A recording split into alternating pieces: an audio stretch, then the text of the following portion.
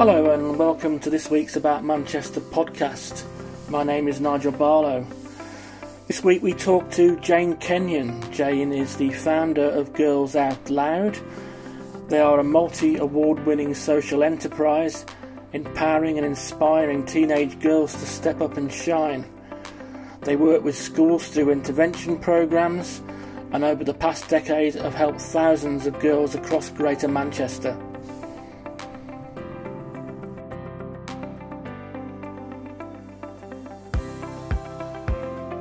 Okay, well, thank you for joining us, Jane. We're obviously going to talk about the terrible abduction and murder of Sarah Everard in London and the fallout from that awful incident. But before that, can you just tell us a little bit about Girls Aloud and your role in it? Yeah, sure. So it's Girls Out Loud. Don't confuse us. The Girls Out Loud, which is a completely different thing. So I founded Girls Out Loud in 2010 after spending the previous decade working with women. So I worked with thousands of women as a coach and a therapist, and I had an organisation that I set up in 2004 called the Well-Heeled Divas, which was all about supporting women recognise what they needed to do to shine. And I was doing all sorts of stuff nationally, motivational events, training, leadership training, coaching and so on. Loved it.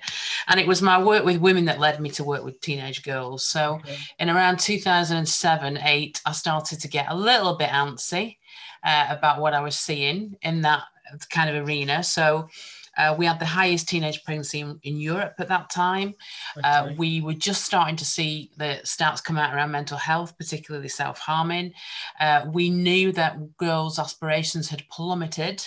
And so I thought, well, there's something going on here, and I need to kind of have a look. So I'm a woman of action. So I started going out into schools as a speaker and as a motivator and a mentor, and I didn't like what I was seeing. And then I coached quite a few girls that were daughters of women that I'd coached, teenage girls, 14, 15, and I didn't like what I was seeing.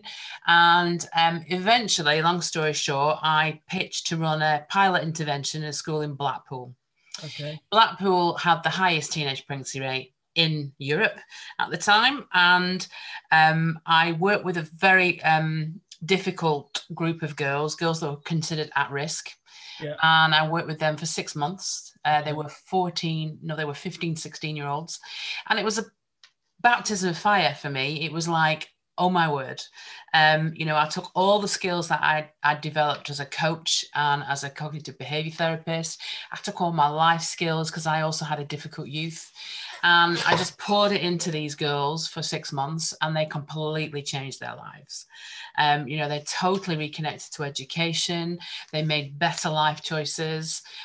These were girls that were going to be permanently excluded. These were girls that had already been written off. And what I proved is that when somebody believes in you and gives you the right tools and techniques, you can change your life. And that's exactly what they did. So those girls are now 27. They're all doing really well. A couple of entrepreneurs in there, a couple of teachers, fine artists. So they're amazing girls. And they kind of taught me everything I needed to know. So I decided after that, I'd called that intervention Girls Out Loud. So I took the name, and the following year I set up a social enterprise called Girls Out Loud. And here we are. And we work in schools all throughout the Northwest. We run mentoring and coaching programs for girls between the age of 12 and 16. We run events in schools on every subject you can imagine: social media, personal safety, body confidence, mindfulness, speaking up in class. And then we harness the region's talented women, female role models who are at the top of their game to become mentors and big sisters to those girls, and we connect them and we see those girls shift. So that's what we do. Okay. Can we just go back to Blackpool? We can. Yeah. What was it? What did you find there, and what did you think the reasons were? What, for those girls? For the girl. Well, there are girls like that all over the country.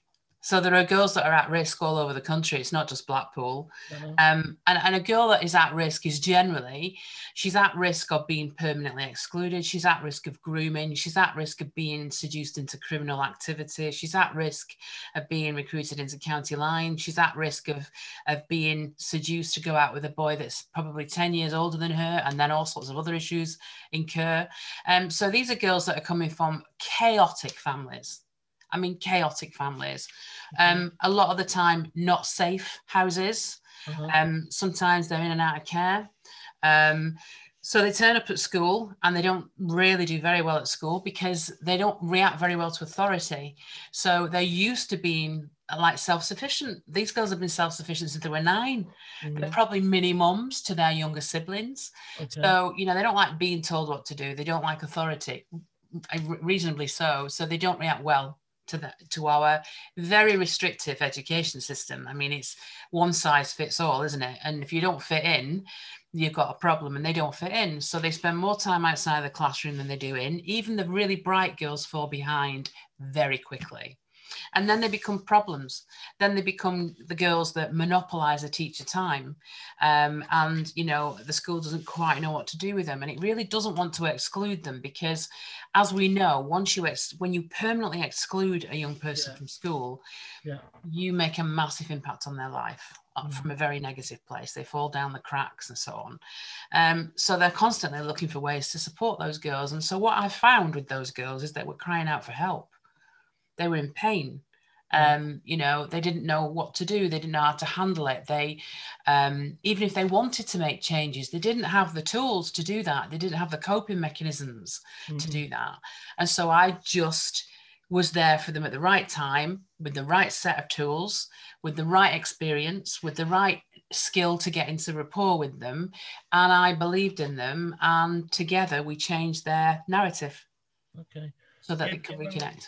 Yeah, I mean, given what's happened, I'm jumping around a bit here. I will come back to the Sarah Everard thing, but I'm going to follow this up because obviously given what's happened in the last 12 months and the fact that kids have been out of education for most of that time, you have great concerns about what's happened to this generation of not just girls, but kids in... Absolutely.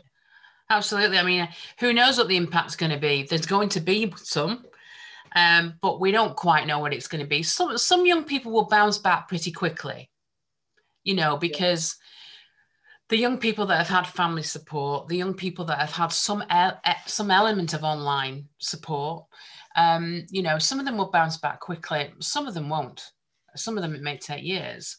What we do know that happened in lockdown was that we saw increases in every single area of mental health with young people. So we saw increases particularly with girls in self-harming, depression and anxiety, eating disorders. We saw 9 times more online grooming than we did pre-pandemic. We saw an increase in sexual assault, cyberbullying, domestic violence, domestic homicide. So all of these things went up, and some of them went up double. So, you know, we know that there was a lot of pain going on in a lot of houses. So we will have to deal with the fallout from that. And then we'll have to deal with the fallout from them falling behind educationally wise. And also, you know, a big thing for us, because most of our work is in deprived areas, because, you know, that's where we know that we're needed, and that's where we can make the biggest impact. And that's what interests me. And we know that in those areas, even in the first lockdown, even the first 8 months of lockdown, we reversed a decade of progress on social mobility. Really? A decade. So the kind of gap between the rich and the poor has just got bigger. And so the poor children, and 1 in 3 children in the UK live in poverty. Right. So those kids are going to find it harder. They are literally going right back to the bottom of the ladder. And without serious investment, and that's money, you know, to catch them up, who knows the impact of that? It could last a decade. How have you been? How's your organisation been able to cope during the last 12 months? It's been tough because our models are face-to-face. Because we're dealing with girls that have got low confidence. Sometimes they're painfully shy. Sometimes their concentration level's not good. It's all over the place. You know, to do any kind of online stuff is tough for us, but also the schools haven't wanted us to do it. And a lot of the schools we work in are digitally way behind. I mean, some of the kids that we work with haven't had any digital support over 12 months.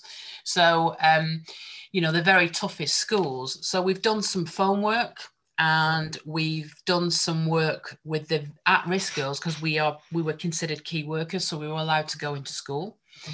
Although I have to tell you, 80% of the kids don't show up. Right, So 80% of the kids in lockdown who were considered vulnerable, who the school had to open for, didn't show up to school. okay. And that's pretty obvious, isn't it? I mean, you know, if all your mates aren't going Yeah. and you've been labelled, oh, well, you're vulnerable, you need to go to school. Well, I know what I'd do. I don't think I'd be showing up A neither. massive stigma, isn't it? For Yeah, someone, absolutely. So we did some work in school for vulnerable girls that showed up. But we're just about going back into school now. So we had 12 months of lockdown. We were closed out of schools. We were locked out. And now we're just about going back in. I'm just surprised at that one thing you dropped in there about that most of these schools are not digitally set up. So the chances are that in these schools, the kids have not been having lessons. No, I mean, I'm not naming names, but our school that we're just about to go back into has not got the IT to even do things for the kids in the school.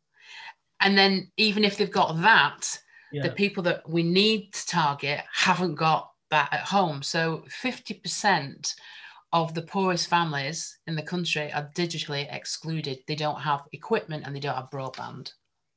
So that again is why that social mobility stat has dropped, because they've literally missed a complete year. They've had nothing for a year. Gosh, you're going to have a lot of work to do.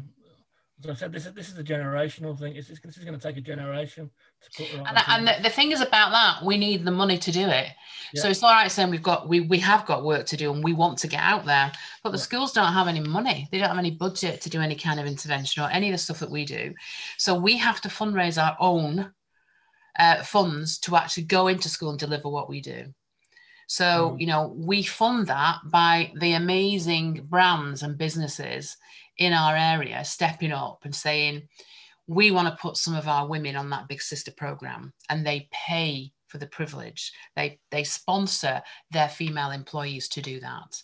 Yeah. On the at-risk program, we have a patron program, again, where we get people that give us money to support those vulnerable girls. And we do a lot of, I mean, I must have spent last year as a full-time fundraiser. That's literally all I did to keep the doors open, because we lost 90 grand last year through not being able to deliver, through not being able to run our own fundraising role. Right. So all I did last year is fundraise. Gosh. And, you know, and I'll be doing the same this year, because the demand from the schools for what we do is high and the support from government is zero. And we have to harness the community that we're in to fundraise to support our work. Okay. Let's switch now to what the conversation was going to be about, which is the events in Clapham Common. Mm-hmm. Nearly 2 weeks now, isn't it? Now you've written, I've read your blog, that you thought that the Metropolitan Police's handling of the vigil made you cry with anger and pain. Is that because of the vigil or because of the way that the police handled it? I don't think it's just that. I think it's systemic of the way we feel about violence against women. It's like it's a pandemic in itself, but we don't want to face it, and so, you know, we allowed all sorts of protests to take place in lockdown. We allowed football matches to take place a couple of weeks before that event, and that was all fine. And we have a vigil for a woman that was murdered allegedly by a police officer. Mm-hmm. And we decide to handcuff women and take them away and trample all over what is it's not even a demonstration. It wasn't even a demonstration. It was a vigil.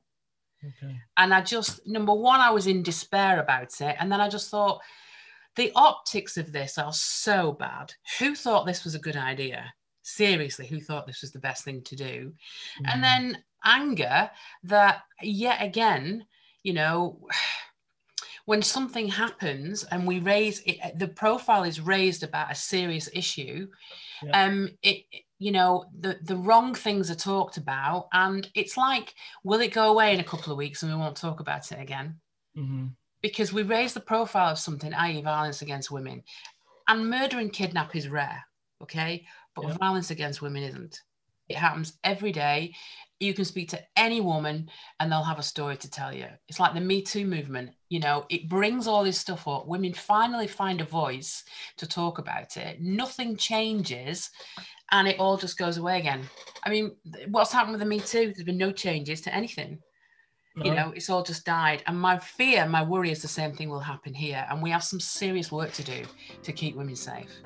Serious work to do.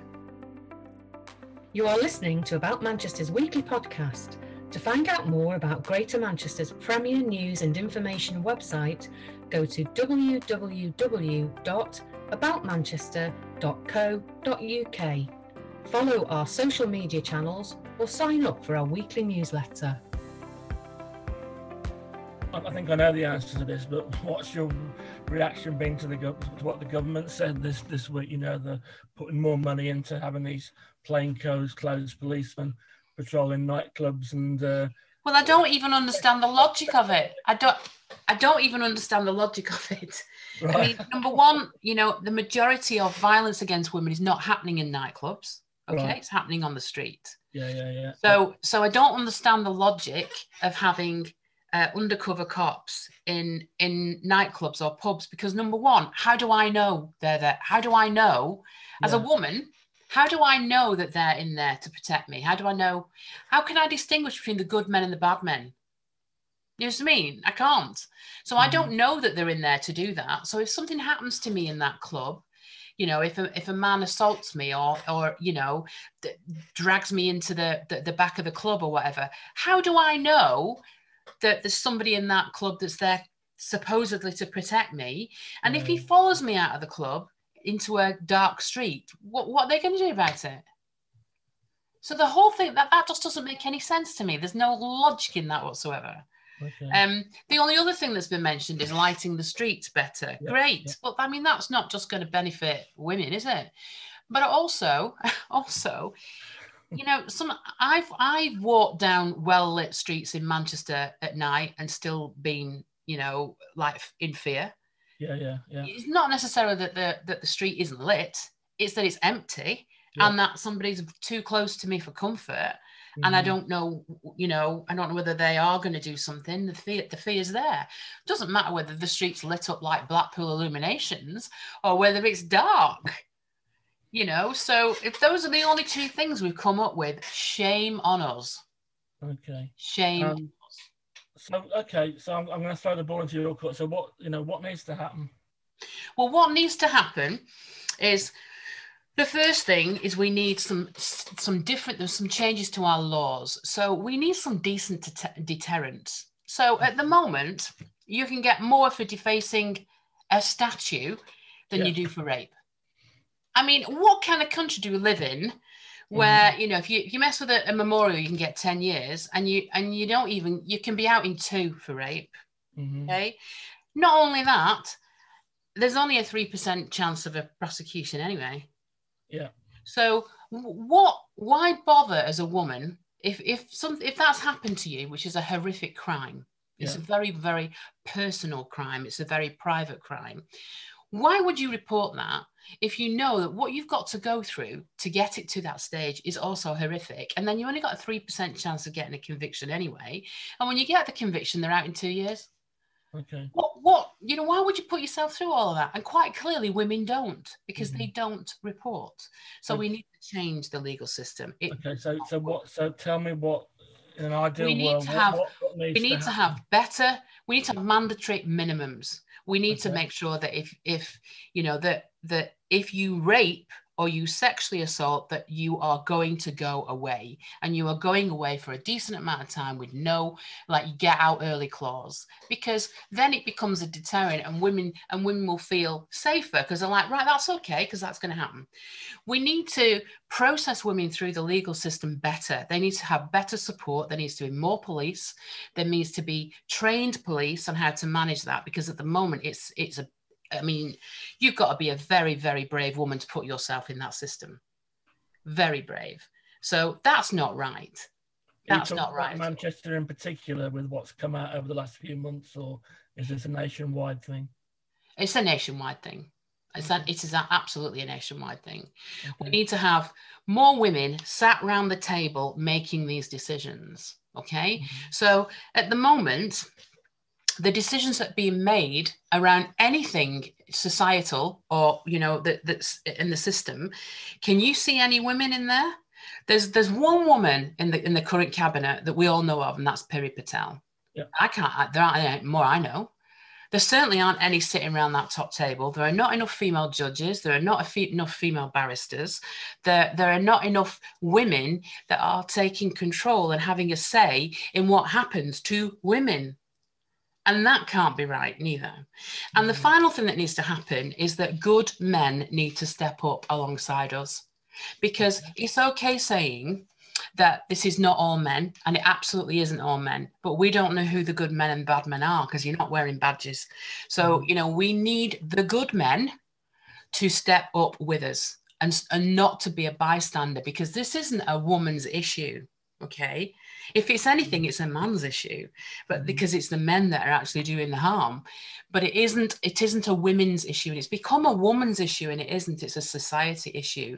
And men have daughters, and men have mothers and sisters and wives, and they should be as in fear for them as perfect strangers. And so we need men to not be bystanders. So, we need men to call it out. We need men to call out sexism and unconscious bias and institutionalized sexism. We need men to step up and say, this is unacceptable. We need to be keeping women safe, because we're doing a dreadful job of it. Dreadful job. This is a societal thing, though, isn't it? This is something. I mean, to me, it's when I was growing up. I'm probably about your sort of age, and what, 32? If only. How dare you? How dare you? Attitudes have. I mean, to me, attitudes have changed. Men's attitudes towards women have changed. They've certainly changed in my lifetime. In what way? Well, I think we're more. I think I don't.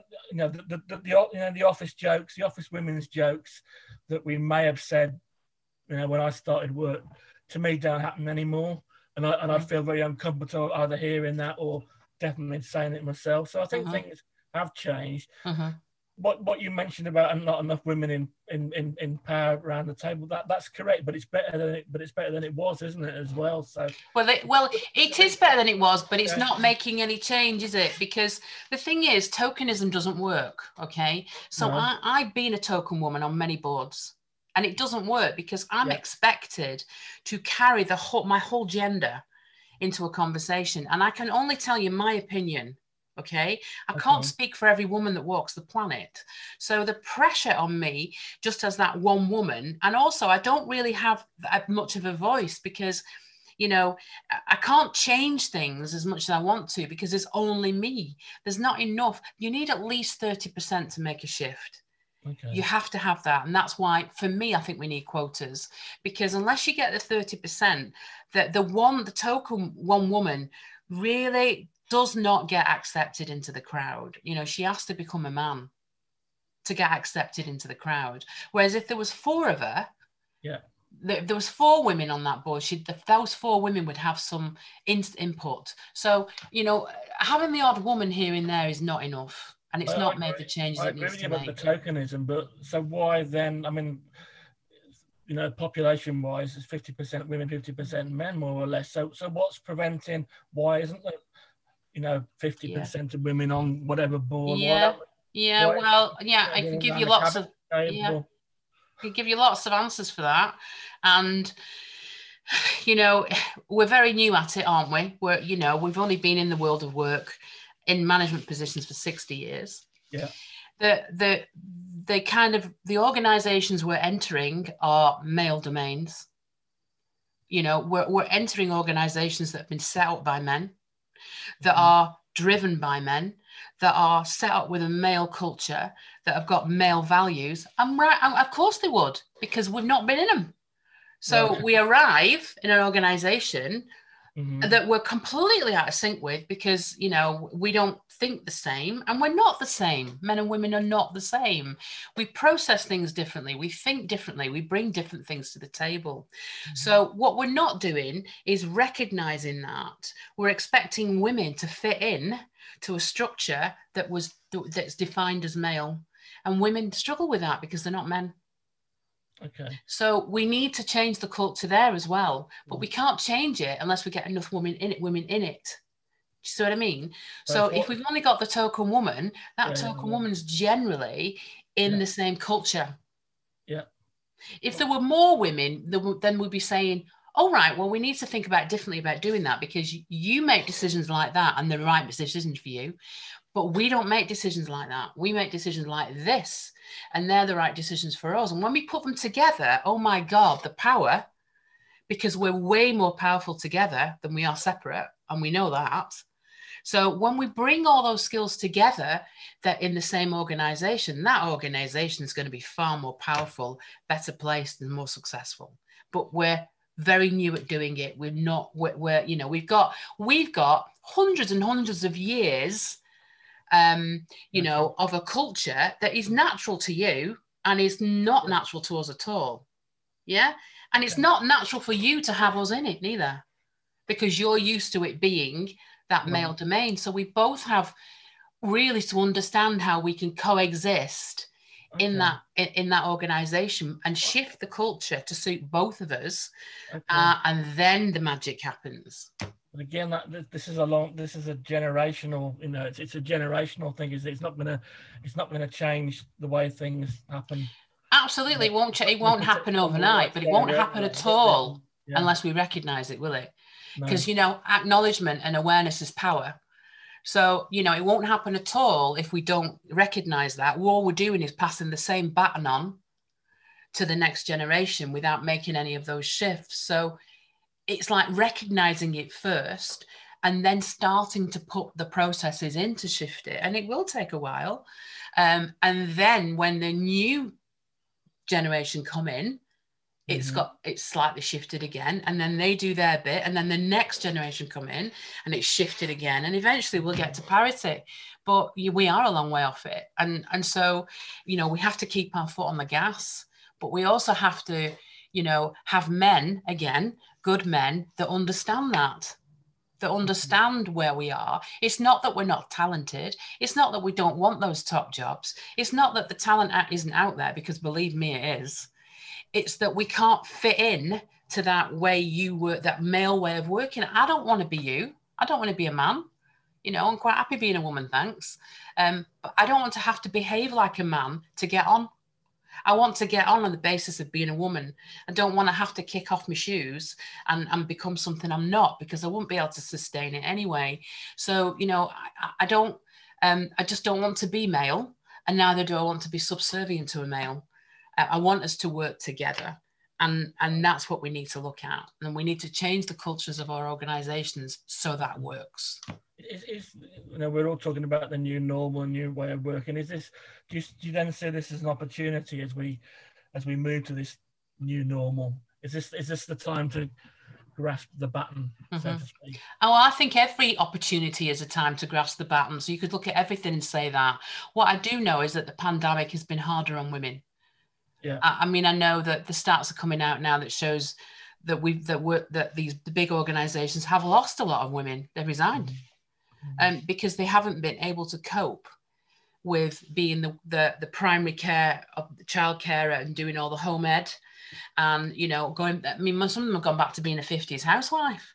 Yeah. So, you know, they've not been able to cope with all of that, because again, that's another thing that we need to shift, because housework and looking after children should not be in the woman's domain if she's got a full-time job.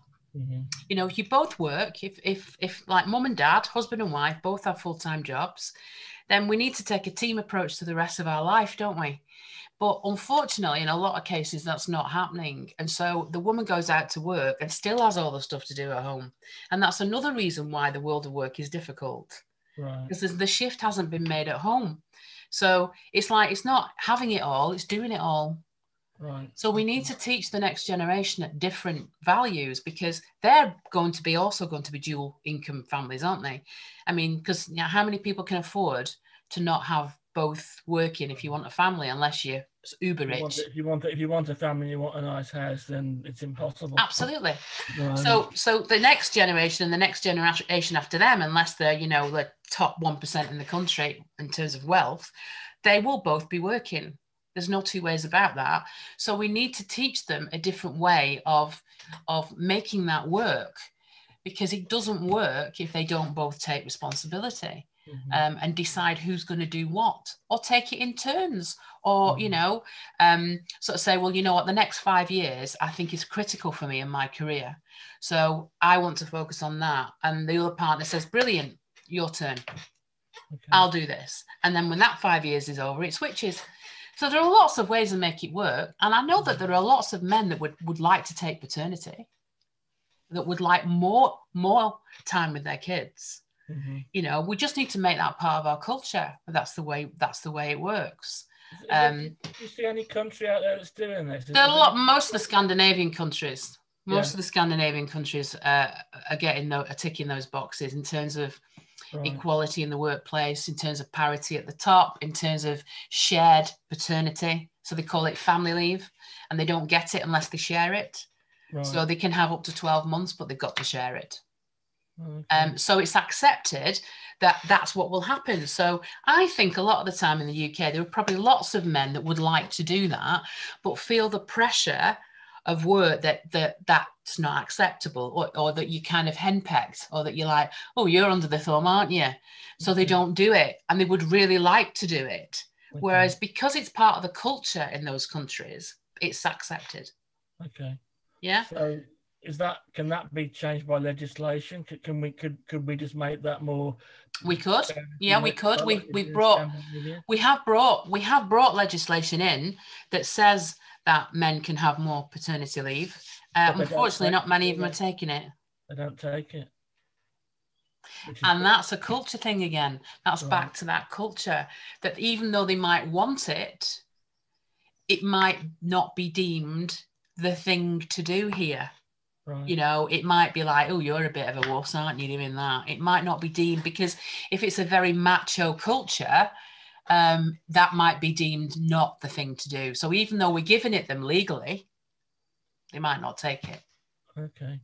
I'm getting to the half an hour, and there's a lot more I want to discuss, but I'm going to get shouted at for this going on too long. Can we just sort of a final message, going back to the starting point with the Sarah Everard thing? What would you say to we're coming out of lockdown, people are going to start going out again? What would you say to the women of Greater Manchester? What's your message to them? Oh yeah. Well, I mean, it breaks my heart. It breaks my heart that I'm having to say anything to them.